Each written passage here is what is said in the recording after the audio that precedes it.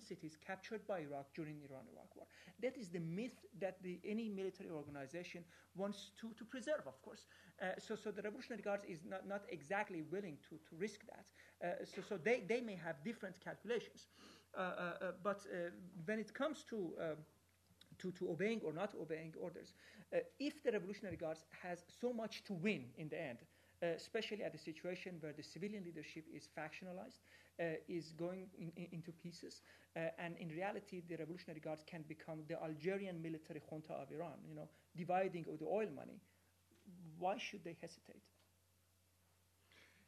Quickly just add on this. One thing, and I know Ali has given this some serious thought and analysis to it, which is we shouldn't look at about 150,000 strong member IRGC as a united entity. There are divisions within the IRGC. We should take that into account.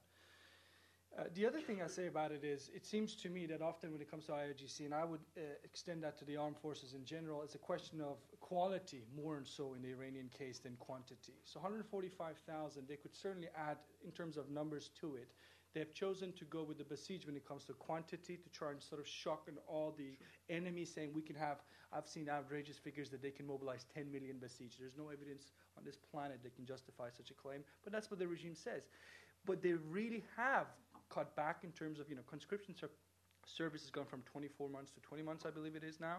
IRGC are the ones they're spending money on, both in terms of training, equipment, and so forth. And the question obviously there, as a return, one would suspect they want more loyalty out of you. And as Ali pointed out, in the recent unrest, we've seen no real case of IRGC being in the forefront of facing the protesters. There hasn't really been a need. If the day came where there's a need, then the big question, to go back to what Patrick said, is what are they going to be asked to do? To beat somebody in the head is different than shooting somebody in the head. The question is, what will the regime ask them to do? And then I don't really think anybody can sit here, or sit in Iran for that matter, and predict how that core will react to those sort of orders. Hi, I'm Bob Dreyfus with The Nation.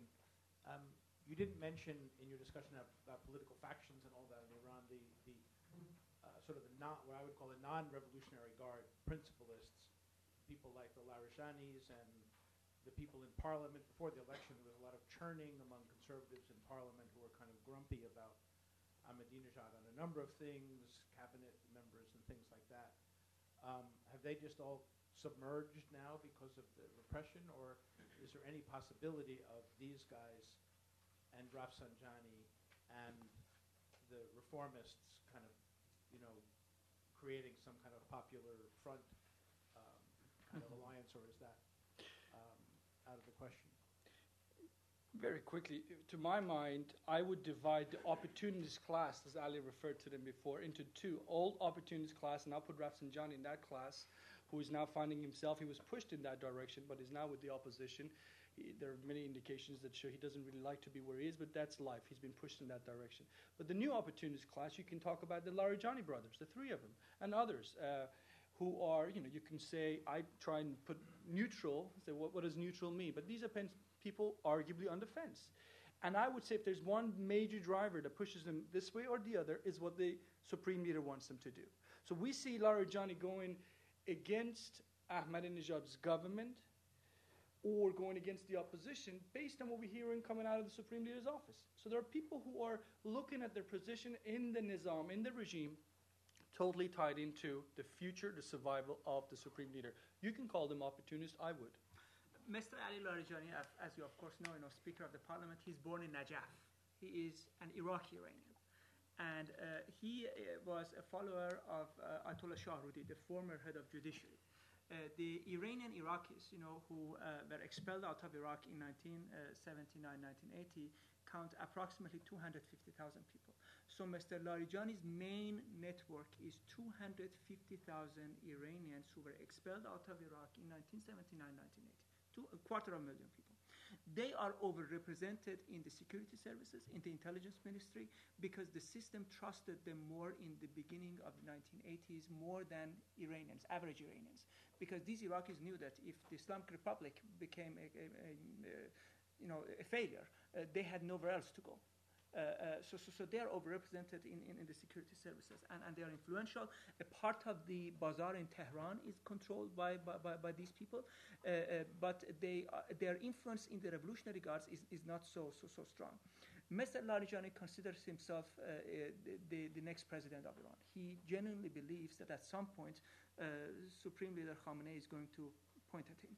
And Mr. Larijani would also not at all mind if Supreme Leader at some point abandons Ahmadinejad, allows the parliament to start, a process against Mr. Ahmadinejad, not because of political reasons, but let's say because of economic mismanagement.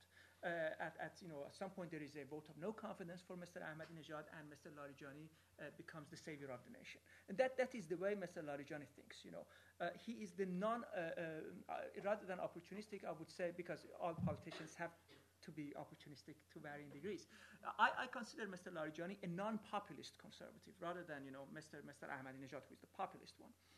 So that is one. Another candidate who is very interesting is Tehran Mayor Mr. Ghalibaf, who is also a former Revolutionary Guards member. So these two characters and persons are certainly working against Mr. Ahmadinejad, trying to convince the Supreme Leader that Mr. Ahmadinejad is not an asset but a liability for the regime.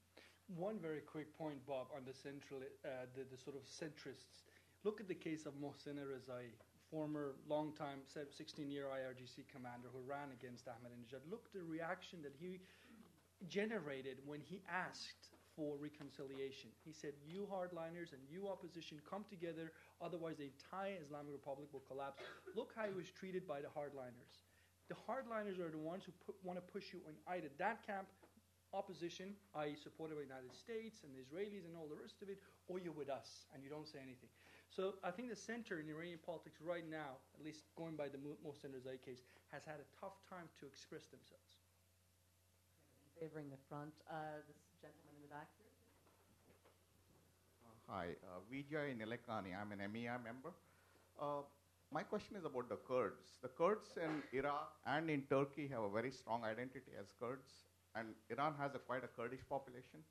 What is their status? Are they well integrated into Iranian society, or do they have the same kind of alienation and differentiation that the Kurds have in Turkey and Iraq? Thank you. Should I mean, quickly, yes, you're right. 10% of the population is Kurdish, about 7 million. Major, feature, I guess, is that not only are they not Persian, although they're very close ethnically and linguistically to the Persian majority, but they also happen to be Sunnis, but they're not that religious. There are also Shias. There are also Shias, minority Shias in the south, in Ilan province. The thing I say about the Kurds is, again, we had a question relating to the Kurdish issue before. I haven't seen, love to hear what Ali has to say on this, I haven't seen any tendencies lately or that represent an escalation of what's always existed in Kurdish provinces or Kurdish populated areas of Iran, a tendency that indicates an increase in militancy or trying to take advantage of the situation. I haven't seen that. I think that would much more likely be tied to what happens in Iraqi Kurdistan than what happens in Tehran. I think if Iran economically goes down the hill in years to come, and what happens on the other side is nothing but sort of rosy, the Iranian Kurds, because that is, again, relatively impoverished part of Iran, they will look to the other side of the border and say, why not us? The Iranians know about this. Supreme Leader spent 10 days hiking in Iranian Kurdistan. He spent 10 days hiking. He made a gesture. He announced that now the Sunnis can have the prayer to the call for prayer in the Sunni tradition. And I can't remember, he did something else. Oh yes,